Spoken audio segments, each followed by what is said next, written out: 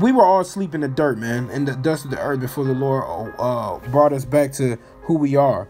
All right. But it says some to shall awake, some to everlasting life. All right. So the Lord said he gives us life through his son and through these scriptures. All right. We lose our lives for his sake, we shall find it. Okay. So we're finding life as we speak. And it says, and some to shame and everlasting contempt. So the 2/3 are going to have shame and everlasting contempt, man.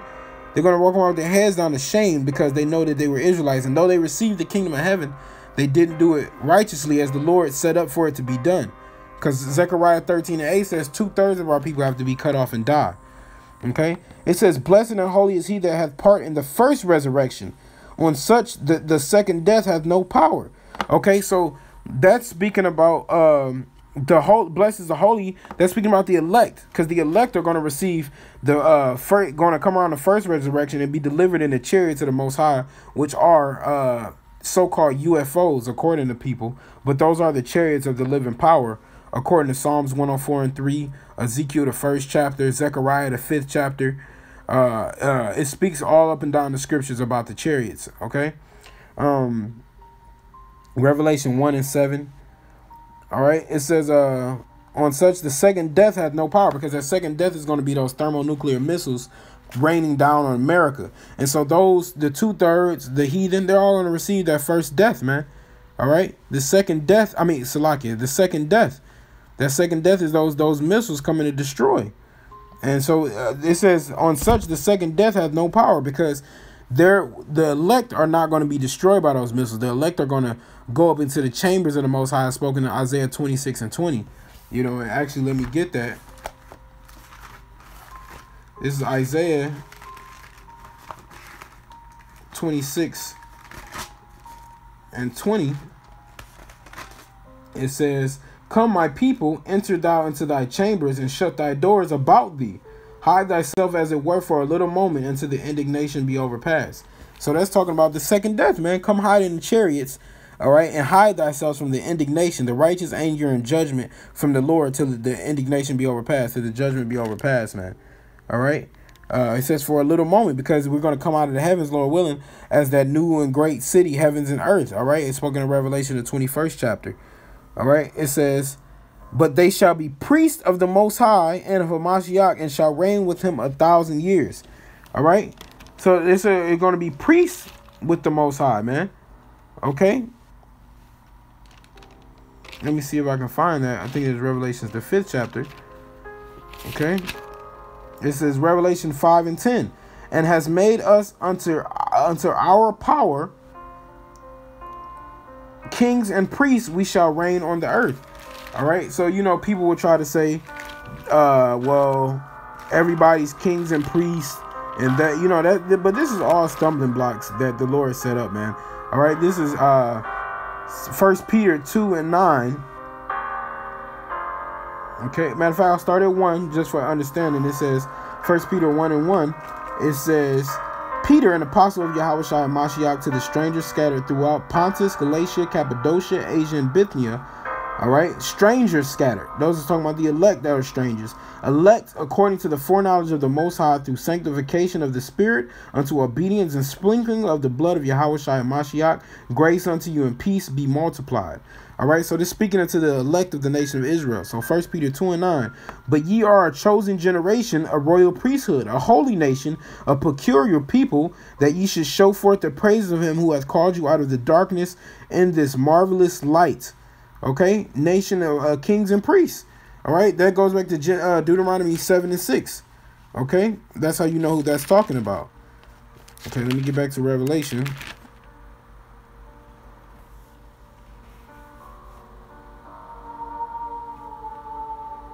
Okay, so this is Revelation 20:7. And when the 1,000 years are expired, Satan shall be loosed out of his prison. So that's not talking about Satan's down in a jail with chains on and he's about to get free. That's not what's going to happen, man. This going back to the 1,000 years when the Edomites were in the caves, and now they be loosed out of their prison, man. Okay, and shall go out to deceive the nations which are in the four quarters of the earth, Gog and Magog, to gather them together to battle, the number of whom is as the sand of the sea. All right. So if you read about the Job Let me get Job.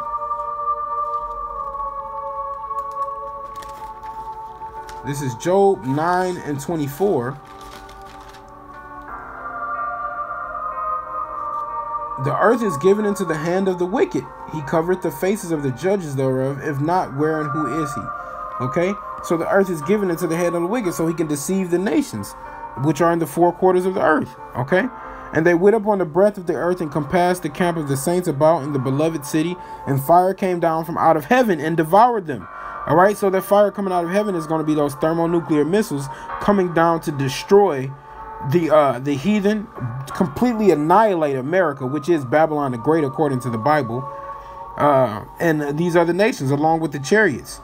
Okay, and the devil that deceived them was cast into the lake of fire and brimstone. All right, so when it's talking about that lake of fire, it's not speaking about a fiery pit where you go and spend eternal damnation, as spoken in Roman Catholicism and Paradise Lost, you know, and all of those types of things, man. All right, that lake of fire is going to be, because America is going to be a lake of fire and brimstone, just like he rained down fire and brimstone from Sodom and Gomorrah. Okay, it says cast into that lake of fire. That lake of fire is America, man, when it's destroyed by 200 million missiles according to prophecy. Okay, where the beast and the false prophet are. Okay, so the beast ultimately is talking about like EU and NATO, but they have this beast system that they have put forth on the earth, man. So this beast system has to be destroyed. This westernization and American philosophy has to be destroyed. All right, the false prophet prophesying that they do here, all right, telling the world things are going to turn out one way when that's not the spirit of the Lord. They're not coming in the spirit of Yahweh B'Shem Yahushua. And it says, and shall be tormented day and night forever and ever. So that forever and ever is going to be those 1,000 years of torment, because Esau, the beast, based on the beast system, is going to be destroyed after those 1,000 years, according to Obadiah 1 and 18. Okay, so that's part 1 of Revelation, the 20th chapter. You know, I did verses 1 through 10. You know, Lord willing, I can do 10 through 15. Matter of fact, maybe I can just run through it real quick. Salakia. It's Revelation 20 and 11. And I saw a great white throne and him that sat on it. All right, it's talking about Yahweh, from whose face the earth and the heaven fled away, and there was found no more place for them. And I saw the dead, small and great, stand before the Most High, and the books were opened. All right, so you know the books were opened by Yahushua. All right, we can get that in Revelation 5th chapter. I'm just hoping my battery doesn't die. All right, 6%. Revelation 5th chapter. This is Revelation 5 and 3. And no man in heaven nor on earth, neither under the earth, was able to open the book. All right, it's talking about the scriptures. All right, because Daniel 12 and 8 says it was sealed until the end of the days. All right, until the Lord is about to return. Okay, and no man in heaven nor on earth under the earth, neither under the earth, was able to open the book, neither to look thereon. And I wept much, because no man was found worthy to open the book, to read the book, neither to look thereon. All right, so nobody was able to understand the scriptures in totality and understand the wisdom and knowledge that was holding in it. But now the Lord has unopened that through Yahushua. And one of the elders saith unto me, weep not, behold, the Lion of the tribe of Judah, which is Yahushua, the root of David. The root means his sperm, his son, his offspring, hath prevailed to open the book and to loose the 7 seals thereof. All right, so Yahushua is the one who is able to open the book. All right, so it says, and the books were opened, and another book was opened, which is the book of life. All right, this is the book of life, man. Okay, when people try to say it's a book that the Lord is holding, and if your name isn't in it, this is the book of life, man. And the dead were judged out of those things which are written in the books according to their works. All right, so that dead is speaking about 1 to 2/3 of the nation of Israel. All right, because the Lord says there are dead bodies walking this place. Revelation 11 and 7. 11 and 8. Okay, it says, and their dead bodies shall lie in the street of the great city, which spiritually is called Sodom and Egypt, where also our Lord was crucified. It's talking about America, man, and this beast system that they have. They're having dead bodies out here. They have no knowledge and understanding of the Heavenly Father. So the dead are going to be judged out of the things that were written in them, because we're supposed to keep the law to the best of our ability and believe on the Lord. All right, according to their works, because they do all the wicked things. Because, you know, Matthew 12 and 30 says, out of thy words shall thou be condemned, and out of thy words thou shalt be judged. All right. Every idle word that man shall speak. Okay. It says, and the sea gave up the dead which were in it, and death and hell delivered up the dead which were in them, and they were judged every man according to their works. All right. So according to your works. All right. The Lord says, a man that lay with mankind, that layeth with a woman, he shall surely be put to death, and his blood shall be upon him. All right. So these are examples of the death coming unto the people according to their works and the things that they did against the men of the Lord, his prophets. It says, and death and hell were cast into the lake of fire. This is the second death. All right. So all of the things that that these people have done are going to be done away with, because that lake of fire is going to be those thermonuclear missiles. That's the second death, man. Okay.